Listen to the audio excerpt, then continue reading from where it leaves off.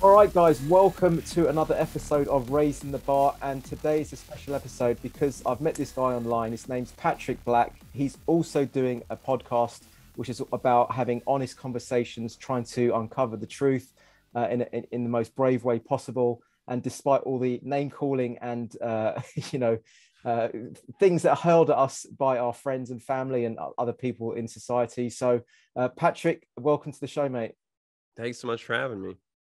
Now, I noticed your work because I actually sort of drew a lot of parallels with the stuff that I'm trying to do and the guests you Mhm. had on, and also I found you specifically because you did this amazing. You put together like a little documentary on what's known as the Sabbatean Frankists, and I thought this was really interesting because during my going down the rabbit hole as well, and really kind of trying to find out as you say, the base level of truth.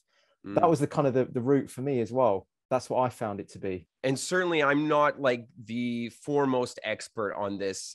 Definitely talk to David Icke if you Mm. really want the, Yeah. the base level on that. But, I've done a fair amount of research, and it's a convoluted topic because there are so many interwoven and intertwining parts to like who is the 1% and who is actually running things. It's a lot of different groups, but with all having sort of the same goal, is what I've come to understand. And so even with the Sabbatean Frankists, it didn't start there. They were kind of an offshoot of other groups before them. I mean, this goes into ancient times, but the Sabbatean Frankists are important to mention because I think they're really like the iteration that kind of the where like modern day Satanism kind of came from, or at least a good part of it. So um, so it's just as a note, you can definitely go back Mm. further than these guys and kind of find out a lot more. But the Sabbatean Frankists was so it started with a guy named Sabbatai Zevi, who he came out in 1666, and there was the Kabbalah was very important to them. There was it was like mystical text, gave a lot of importance to the power of numbers and how they're related to dates and all that. And in the Lurianic version of the Kabbalah, they said, on the 18th day of the 6th month in 1666, there will be a Messiah. And lo and behold, this guy Sabbatai Zevi showed up, this Jewish mystic who proclaimed himself to be that Messiah, and he amassed an amazing following of a million Jews, probably half the Jewish population at that time. And so he had a very interesting doctrine, and that was that redemption was available through sin, which is, of course, the opposite, the inversion of what most people would, believe in their religion. But their idea was that, if you consumed all of the evil in the world, then you would be left with only good, essentially. So they practiced the most, depraved, sinful, things that they could do, which was child sacrifice, drinking blood and all that, and sexual orgies, sleeping with their siblings, and sleeping with your neighbor's wife, just all manner of fuckery. I hope I can swear on Yeah, here. of So, course you can. Yeah, yeah. okay. Um, all manner of fuckery. So, so he amassed following, and then, their kind of messed up behavior was noticed by the Sultan at the time, who gave Sabbatai Zevi an ultimatum, essentially, and he said, "Well, you got to stop this crap. I'll either kill you or you can convert to Islam." So he was like, "Well, yeah, I'll convert to Islam," and So a lot of Sabbatai's followers, thought that was kind of an act of cowardice, but this became part of their doctrine, where his plan was to infiltrate essentially various religions in the world, and to take on that identity while really believing in the Sabbatean doctrine, their redemption through sin. And their thing was to never divulge that to anybody, to live in secret while accomplish their goals, but take on this persona of Judaism or Catholicism, and they spread out to every major religion in the world. And so 50 years later entered Jacob Frank, who proclaimed himself to be the reincarnation of Sabbatai Zevi, and and the biblical patriarch Jacob. I'm not sure how that intertwines, but he was the reincarnation, and he continued Sabbatai Zevi's Sabbatean doctrine, and it was even worse than you can imagine. Same kind of human child sacrifice, blood rituals, sexual depravity, the whole deal. And so he eventually met up with a man named Adam Weishaupt, who was he's known for starting the Bavarian Illuminati. And even the Bavarian Illuminati, I don't believe was the first iteration of the Illuminati. I think he got the idea from the Spanish Alumbrados, which was a Spanish sect of essentially the same thing. But the Bavarian, they're more well known now.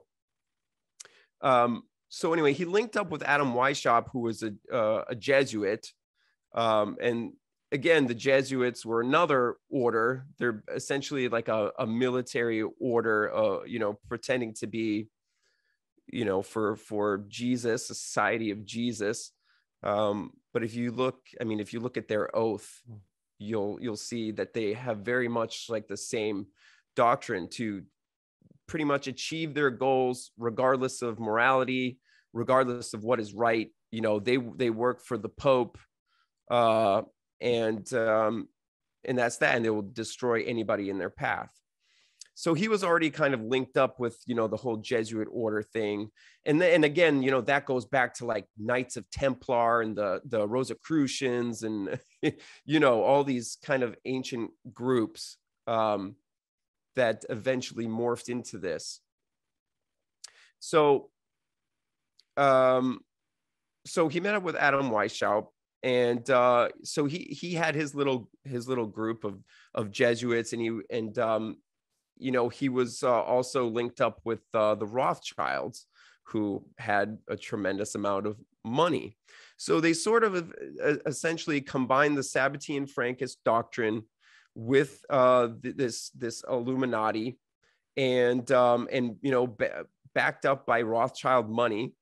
They decided to infiltrate another secret society, the Freemasons. So they basically tried to, infiltrate all the Masonic lodges around the world. And so, just like they spread throughout religion, they spread throughout, the Masons, and they're pretty much everywhere, all the big institutions, and, that the whole deal with those groups, especially the Masons, is they help each other out. They get into positions of power. I mean, I think most people know this. A lot of Masons are in Washington right now, right? So that kind of that helped them spread even further. And with the Frankists, they took on that kind of secret persona deal, but also, vow of silence, never to really divulge anything. And so, yes, that's how they pretty much came to power. And, you see the modern iteration of all of this through modern day Satanism, the 666 comes from the Kabbalistic, importance of the number 6, and 1666. I mean, it's all related. So you can see that there, how that intertwines. And, all of it really, it goes back to, if you read about ancient cultures, it's like this importance of blood sacrifice and gaining power through blood. And so that's that's where we get the whole satanic thing too. They're essentially making these sacrifices, and they're drinking blood to get more, because they believe it's powerful. And they're spilling blood to these dark forces in another realm, to be able to manifest them into the physical, essentially. So that's what they believe from ancient cultures up until modern day Satanism. That's essentially what they're doing with the whole blood thing. It's the concept of everlasting youth and sacrificing to their specific deities. Wow. Yeah, no, thanks. Thanks. That's a great introduction to it all. And I mean, I'm pretty sure that if you actually did a bit of digging into the family trees of world leaders as well, they are all interconnected. And I think it kind of links back to Vlad the Impaler, doesn't it? I think some of the American presidents and stuff like that. Well, if you look at the genealogy of the American presidents, and I actually wanted to put that in the film, but I think I forgot. We'll do it now. Yeah, I may add it into. I'm working on a new thing if I ever finish it, but I'll probably put that in. All the presidents are related. There was actually a little girl who discovered this. She did the genealogy of all the U.S. presidents, and like all but one, I think, are essentially cousins of some kind. And they go back to like King Richard the whatever it is. So it's all about ancient bloodlines, it's very much a part. They've tried to kind of keep it in the family. From my research, too many jigsaw puzzles are fitting into place with that. Like I had a policeman on who was his name's John Wedger, and he's a detective, and he basically uncovered a whole satanic ritual network in England. And he was like ousted for that, and he was actually told to shut up or they'll kill him, basically. And then he started to talk to satanic ritual victims, and even they were saying that they're possessed and they're from a different realm. I put those kids in my film. Or are those the ones he? Oh right, no, he didn't. I think he'll know of that. But we actually, one of the episodes, we brought on a satanic ritual abuse victim on, and she was actually trafficked from Africa, and she was brought over here, and she was involved in sort of gangbang parties, and she became so possessed that she needed to go to see an to get an exorcism. Wow. And it's actually pretty deep. And she sort of talks about how, and John Wedger as well. They talk about the world leaders, the people in Parliament.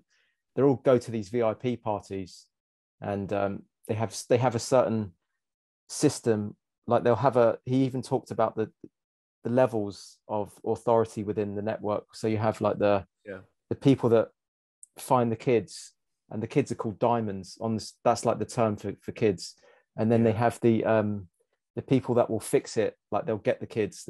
And that's why you have Jimmy Savile in England. He actually had a show called Jim Will Fix It. So it's all kind of like the code words are coming out. And then you have like the international fixers, which are like your Ghislaine Maxwell's and your Epstein's and stuff like that. And then he goes like the next level above that is the I think it's the Bloods, and then you have like the royalty. So it's so compartmentalized. I mean, it's very real. I mean, we know that satanic ritual abuse is real. And the way they portray these things in the media, though, it's easy to laugh at them. Even the reptilian thing, I'll admit, and I don't know if I'm 100% on anything yet, but the way, if you say like, oh yeah, well, there are lizard people shape shifting. If you say it that way, then it's going to sound stupid. But if you if you really dig into it and you look at ancient cultures and you look at how they worshipped snakes and serpents and, you know, all the various iterations of reptile figures, and then you trace bloodlines, and there's something there to look at. And that's my thing too, is like, I hate when people just shuck things off into like, oh, it's a conspiracy theory. Well, no, there's history there. There's actual scientific fact.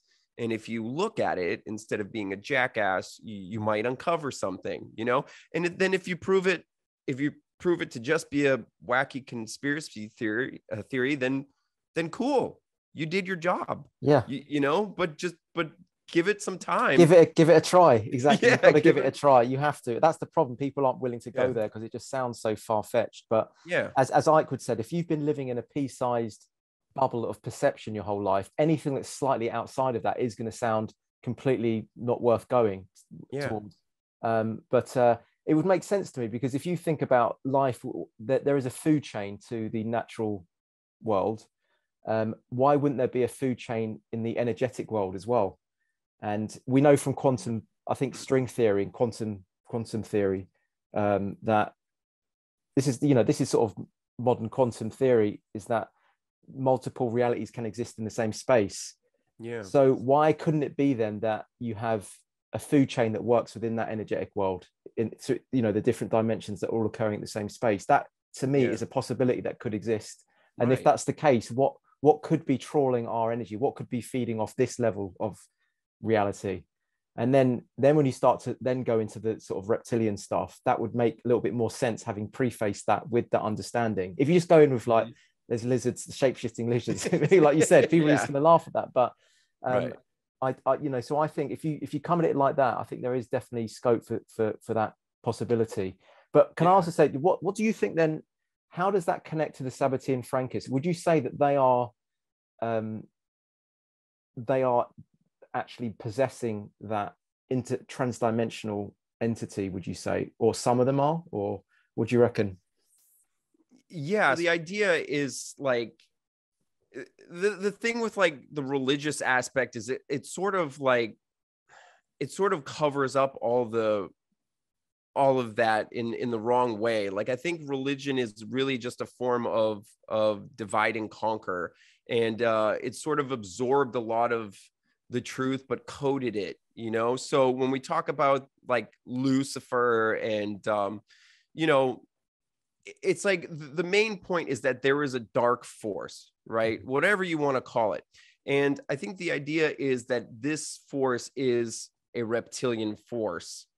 And they, from ancient times, have, sacrificed to this energetic force in another realm, in another dimension, whatever it is, in order to manifest it into the physical, maybe taking it on in themselves, or have been rewarded by it in some way with riches and what have you. That's in the literature. You can go back to even the Mayans and the Aztecs. They were freaking sacrificing thousands of people on their pyramids to Kukulkan, the great dragon god, and there was sun worship, and a lot of it also leads back to astrotheology.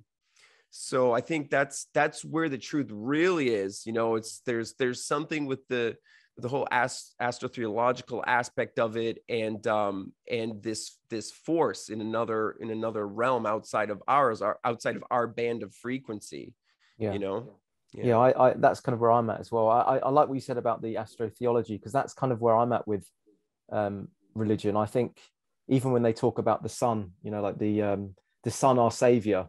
Well, the sun, if we don't get sunlight, then we're not going to survive, are we? And then that to me connects to a lot of the stories within the Christian Bible, in terms of the 12 apostles, the 12 zodiac signs, the sun moving across the sky, and then it gets the kiss of death when it goes into Scorpio, and then when the sun rises again, it's like being resurrected. So it's dies, the sun goes into 0 degrees latitude and longitude, and so it's on a cross, and then it rises again in the sky. So of course it's resurrecting. So I actually think that I think a lot of that is just metaphor. Like you said, it's codified within the Bible as metaphor, but I think people read it as literal.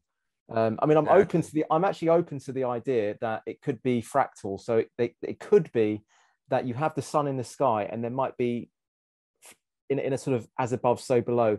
There could be a human incarnation of the sun energy, the solar energy that could come through in the human form as well. But I don't know. I think most likely it is just referring to the sun when it talk about Jesus. That's how I feel about it. But again, I'm open to all of it. If people want to lead me down the way, I'm happy to go there. You know, it's possible. You know, we don't really know. What I tend to believe though is that why I'm not so in the whole Jesus camp is because, you know, those like ancient texts, like Sumerian texts, precede the Bible. You know, when there were figures just like Jesus and Mary, and they had with the virgin birth and the resurrection, and you know, Ike talks about it in his book. So it's kind of like the same parable regurgitated over and over again. So I'm not sure that that's anything more than just another parable, but we don't know. You know, we don't know how they really intertwined all this stuff, but I do believe the Bible is mostly encoded. There's a lot of truth in the Bible, but it is encoded, you know, in metaphors and all that. So I mean, you can see how that stuff was kind of absorbed into Christianity, you know, with Lucifer, and Lucifer is just Venus, you know, the first star of the morning, first light of the morning. Lucifer means light bearing, light bringing. And you know, if you go back to like the Aztecs, they even constructed their pyramids to face Venus because they tracked it. There's all kinds of things you can read about that. Yeah, that's cool, man. And going back to the Sabbatean Frankist stuff and the potential link that has to maybe a transdimensional entity or something like that. I mean, do you think that, but is this in any way connected to Saturn and Saturn's rings, Saturn's energy? Saturn is another thing, and I haven't dived too deep into that, but Saturn is a big one for them. I know that plays a big part, you know, but I don't know enough to speak on it. I know there's, you know, you know, you can read about Kronos, who like ate his children, and then Kronos was essentially Saturn, right? So there's all kinds of that stuff. But you know, the main point is that if you believe in this dark entity, be it, you know, Lucifer or reptilians or whatever, I think all of these groups are essentially working for that goal, because they all, I mean, you can look at their kind of mission statement and see that they're trying to be gods. They want to take over the world, and they've infiltrated all the major industries, you know, education, medicine, everywhere since the beginning of time. And it does seem to me as though, and you touched on it earlier, there's like a Faustian bargain there where they will give up their souls. You can use another word for that, I guess, you know, just their integrity in order to that they feel like there's a contractual agreement there where they'll give that up in return for some superficial elevation within society, maybe, you know, higher positions of power, more money, just, you know, the superficial highs. And by doing that, they kind of, you would say, and you even in biblical terms, they're selling their soul to the devil. And you even hear rappers sing about that. I sold my soul to the devil.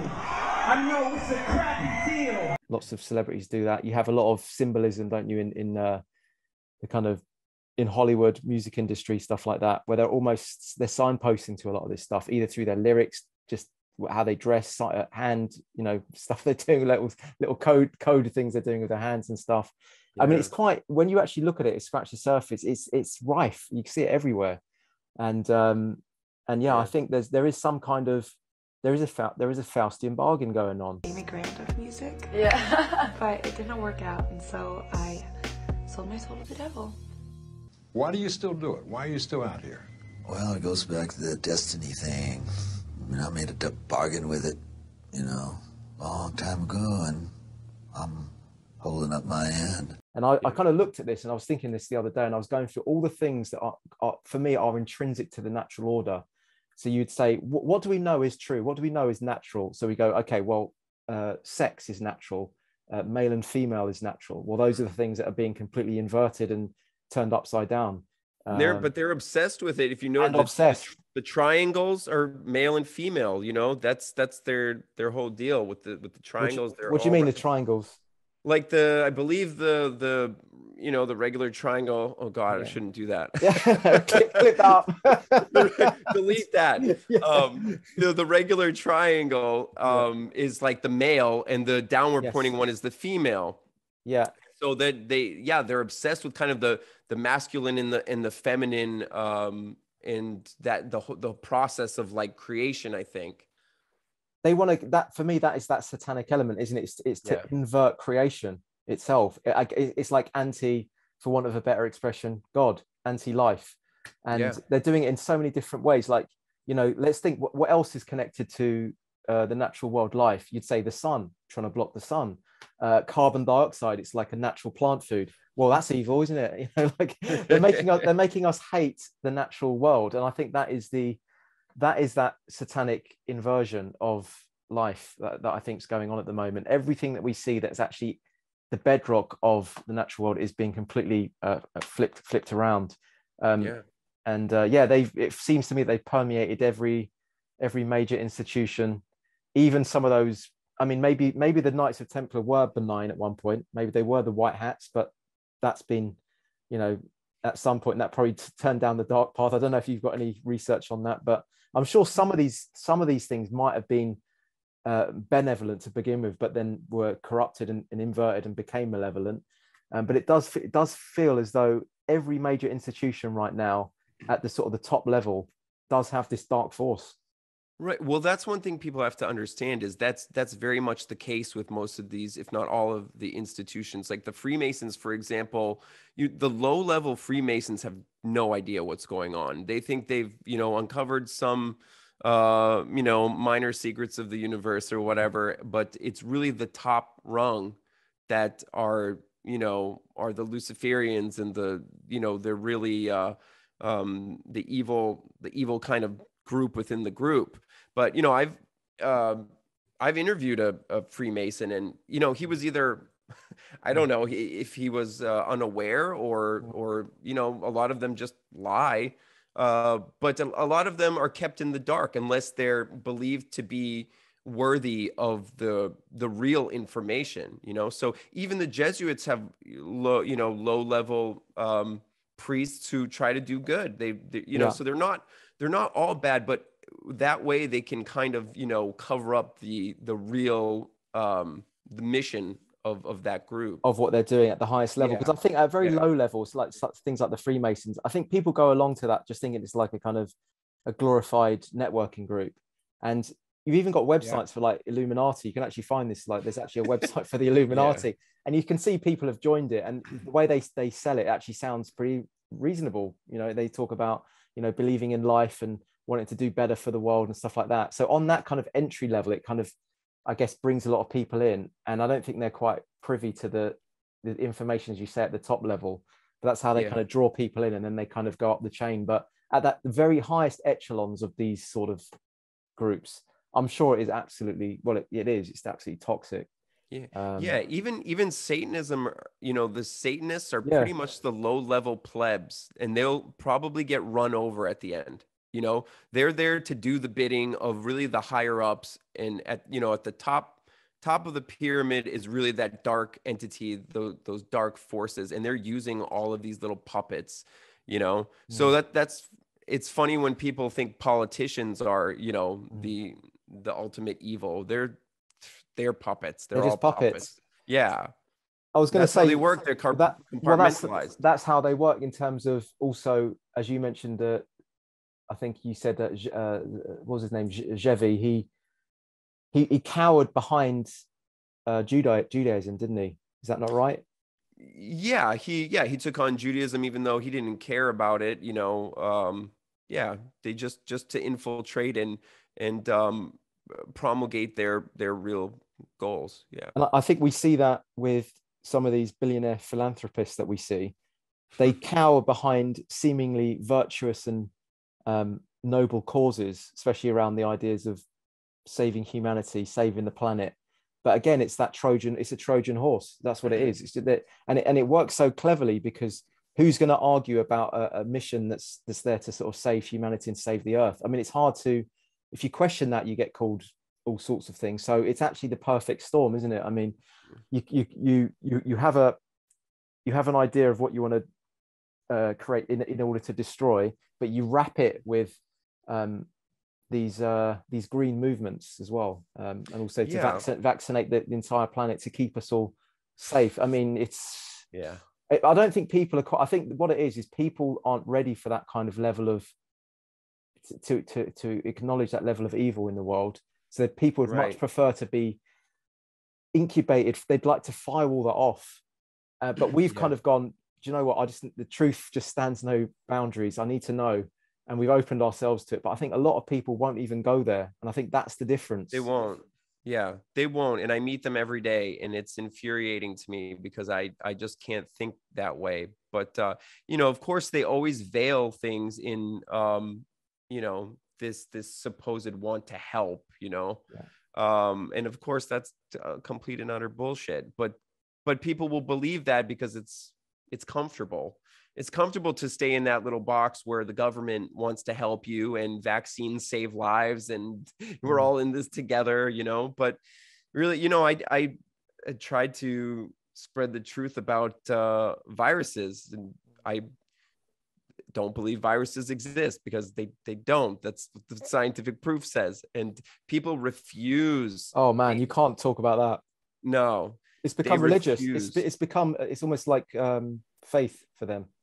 Yeah, they want to believe in these tiny particles that will attack them. It's like they get off on it or something. I really don't understand. It's like when I discovered this, I believed in germ theory my whole life. It was a weight off my shoulders, Oh, I don't have to worry about STDs and all these tiny little particles and attacking you. It's nonsense. It's not how our bodies work. Yeah. You can't catch health. So why do we think we're going to catch viruses? I mean, that was a big eye opener, and in a way it was good the last 2 years, because I probably wouldn't have even investigated that. So it's been the last 2 years, if you want to call it a spiritual level or just a kind of a higher awareness. I think this was a kind of it's almost like an initiation in process, because I do think that that there was a big wave of awareness that came to a lot of people because of what was going on in the world. I definitely had that, like things, at 9/11 that woke a lot of people up. I think the last 2 years had a big wake up effect on those that are ready to accept the information. That's where I started pretty much. Yeah. And, I wouldn't have even looked into I would have just believed the contagion theory as well. But it does seem to me as though that is another one of those historic lies that we were taught because it benefits so many people. Why wouldn't we be taught that and learn that, propagate that? It all came from the institutions built by the groups that we're talking about, and and people have come to trust them. But that's the problem. They're funded by the people who benefit, and it's just, when you look at it, it's pure logic. There's no independent variable in virology. You have no X, therefore there cannot be Y. And these people who argue with me about it, it's like, I'm just like, show me X. Show me X. Show me the science. They can't answer because they're trapped in this like ridiculous ideology of nonsense. Yeah, and you can't even discuss it. It's like it's an axiom that they won't even look over again. I mean, if you, I had Dr. Tom Cowan, he might be a good one for your show as well. He wrote. He was supposed to be on my show, but he stopped responding to me. Oh no, okay. Maybe I'll message him and you could share guests. Do you have him coming on your show? I've had him already. Yeah. I'm so pissed off. Okay. Maybe we could share guests between us and create. He literally ghosted me, bro. Oh, I don't know why. That's worse than a girl. But I mean, he's one of the best, and you've had Kaufman on. I think they're both really good at explaining the difference between terrain theory and germ theory. And if people want to look into this, actually have a look to see, has SARS-CoV-2 been isolated? And they'll always point to what's known as culturing, which is when you mix the sample with loads of other. Did you say mix? You say mix? Yeah, they mix it, don't they? Yeah. That That's doesn't the sound like opposite. isolation. Yeah, exactly. It's the opposite of isolation. But if people want to look into it, it doesn't actually fit, I think it's called Cox postulates. It doesn't actually meet the requirements for that. But again, it's one of those things where they'll have so much cognitive dissonance with that, and they'll throw you back all kind of articles saying it does. But if you actually look into it and just use a bit of common sense, then you'll see that actually this thing has never actually been isolated. Therefore, that is not what's making people ill. Well, because the authority told them that isolation now means mixing things. So that's they're just going to take that and run with it. But the funny thing is, it's like, well, how did you validate that the virus was in the sample that you put in the culture to begin with? You didn't. You never validated it. So how do you know there's a virus in there? Where did you first categorize and characterize the virus? Where is it? There, it's not there.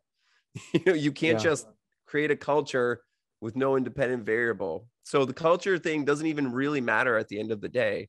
But it just proves, if we can even play their game and prove it wrong, because Stefan Lanka did control experiments and they get the same effect that proves viruses without a clinical sample. So how does that work?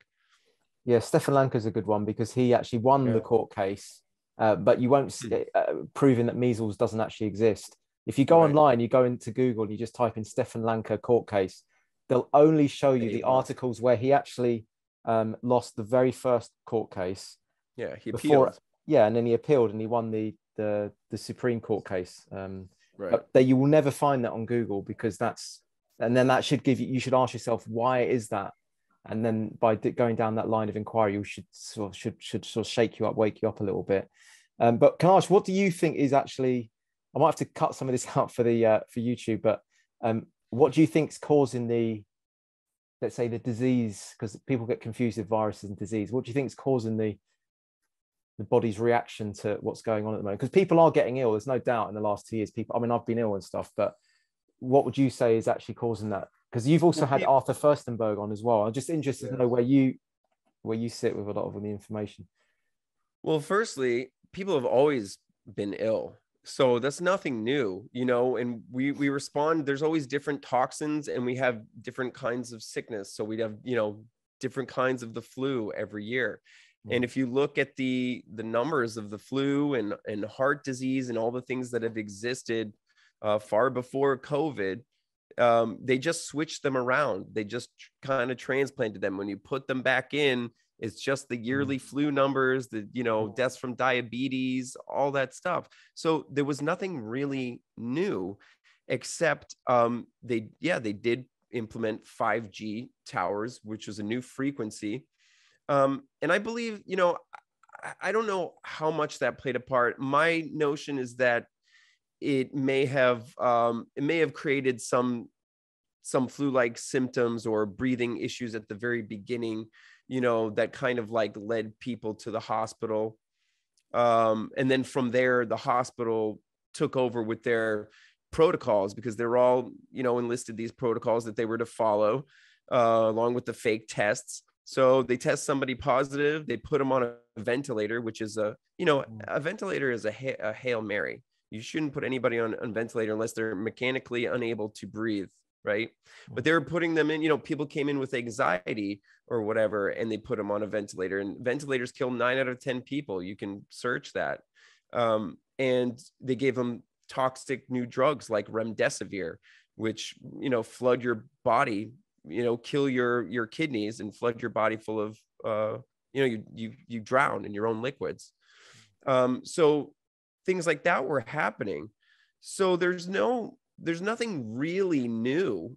I think that, implementing a new frequency around the world maybe contributed to some of that, maybe symptoms, but I totally believe EMF is real, radiation is real, absolutely. But I'm not convinced that it played like a huge role in every single thing. I think it was a layer of it.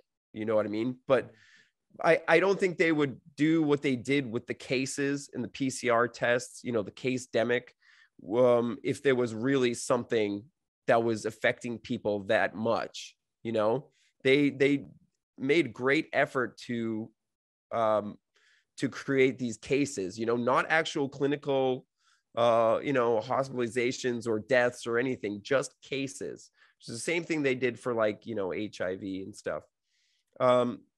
So yeah, I think, and a huge part of this is mass psychogenic illness. You know, no question. People were pumped full of fear from the very beginning. I mean, if you remember March 2020, you know, for 2 years, you know, nothing but fear. The virus is going to get you, you know, stay home, stay safe, stand 6 feet apart. When you put that kind of fear into people, they're going to be counting the seconds until they get this new thing, right? And your mind is going to then inform your body to, you know, hey, look out for this new thing. You know, we're under attack. So you're going to inform every cell in your body to start taking away resources to prepare for this new thing. Wow. And of course, you're going to psych yourself into sickness. That's very real. Even in mainstream literature, you can read about the nocebo placebo effect. You know, they've done surgeries on people or like fake surgeries on people where they believe they got better, you know, but they never really did anything. So the mind plays a huge role in all of this, what people believe. And I talk about a lot on my show how you know, when I stopped believing in germ theory, when I stopped believing in the concept of submicroscopic particles attacking me, I haven't been sick in almost 3 years. And I'm a person who would always get sick at least once a year. I mean, before COVID, I was getting sick all over the place. And my other friends say the same thing. You know, once you discard this kind of like this idea of a realm where you live to fear small particles, you're just healthier. And I can't explain that fully, but there's something to it. And I think that happened in the opposite way for people. Even like the losing the taste and smell, what would you say put that down to? Because people were getting that as a symptom, weren't they? Yeah, well, you know, first thing I ask people is, were you wearing a mask? Were you getting rods shoved up your nose? You know, first of all, you're inhaling your own carbon dioxide. I did a video on how carbon dioxide can cause anosmia and parosmia. Inhaling microplastics can cause issues. You know, you're jamming a rod with God knows what on it, you know, other chemicals up into your sensitive area of your sinuses. So that could be it. But certainly, yeah, like, you know, 5G radiation or radiation sickness, poisoning, could account for that as well. You could lose your taste and smell.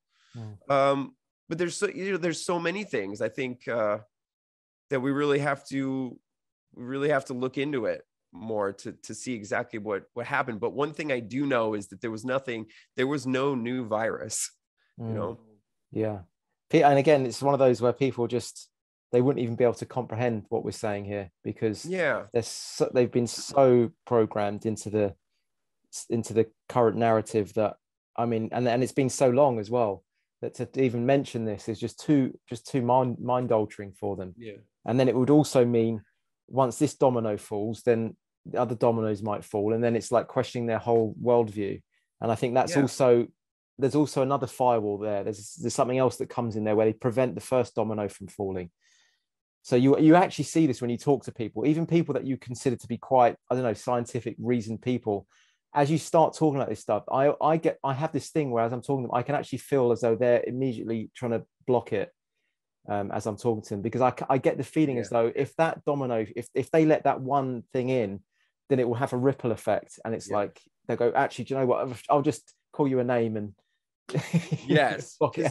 In order to believe that you've been lied to, that this entire worldview is wrong, you almost have to believe in conspiracies. You almost have to believe that there is evil on the planet for that to be true. And people don't want to go there. Yeah, that's what it is. Well, we're trying to do the opposite, which is to go there, with what we're doing and stuff. Patrick, what are your, who else have you got coming on? Anything else you want to talk about in terms of your vision with the podcast? I'm still figuring it out as I go along, honestly. Yeah, it's whatever I kind of feel like in the moment. Right now, I'm kind of between episodes. I just did an episode on more of the virus thing and more related to contagion. And we had a good talk about that. So I just kind of look around and see what people really need to maybe hear about, and what I'm interested in, and sometimes outside of health too. I like talking about other things. So I might go a little bit outside of that. Yeah, right now I'm still kind of figuring out my next episodes. Hopefully it'll be something good, and maybe Tom Cowan will come on. I don't know, Tom. Where are you? Yeah. If you don't get time, you've actually, Patrick, for anyone that's watching, Patrick's got his podcast called A Light On, and you've actually had some real big guests on. I don't know how you've done it, but obviously, you got away with words. But yeah, I mean, you've had and you've also had Amanda on, who I'm trying to get on as well. Amanda Volmer, who's excellent as well. Kaufman, Ike. I mean, yeah, it's really, really good stuff, man. Really, really good stuff. And of course, I want to tell people to check you out. Check on A Light On podcast. You're on Odysee. You're on BitChute. Yes. And if and Spotify, when you're Apple, and if YouTube are willing, and you're on there occasionally. I stopped. I'll put little kind of bumper little clips on YouTube, but I stopped using them because they're just gonna strike me and then delete my channel. So yeah, that's kind of what happened to me as well. You get the one and the two, and you're like, oh, I might have to leave it a couple months, and then it does kill the motivation a little bit to use YouTube when there's just whatever you do, how much hard work you put in, they'll just if they wanted to pull the rug, they'll just pull the rug. And people need to they need to spend more time on free platforms. You know what I mean? Like, give them your attention, use them. We can't keep using YouTube and all these big tech, Yeah, absolutely. Odysee, I really like Odysee, actually. I think it's a really good concept. It's completely open to anything. And it also rewards people with a crypto coin. So if you watch videos, if you publish videos, then it's not much, but it's just at least there's some kind of incentive there. I'm not a fan of crypto, but I guess it's something. Oh, really? Maybe that's another discussion then, the whole crypto scene as well. But if you want to go in, digital currency. I mean, I know. Yeah. That's maybe I can get you back on in a few weeks and we can talk about crypto or something like that. Sure. But Patrick, all right, Patrick, do you want to just mention again how can they find you then? I've mentioned the name of the podcast, but is there a specific URL or anything? Yeah, sure. I'm on, like I said, Spotify and Apple. You can find me, A Light On podcast, bitchute.com/A Light On. And I'm sure you can search me on Odysee and find me. I'm everywhere. And I'm also on Instagram, A Light On podcast, where I do some live streams here and there. And, I post my little clips, and you can keep in touch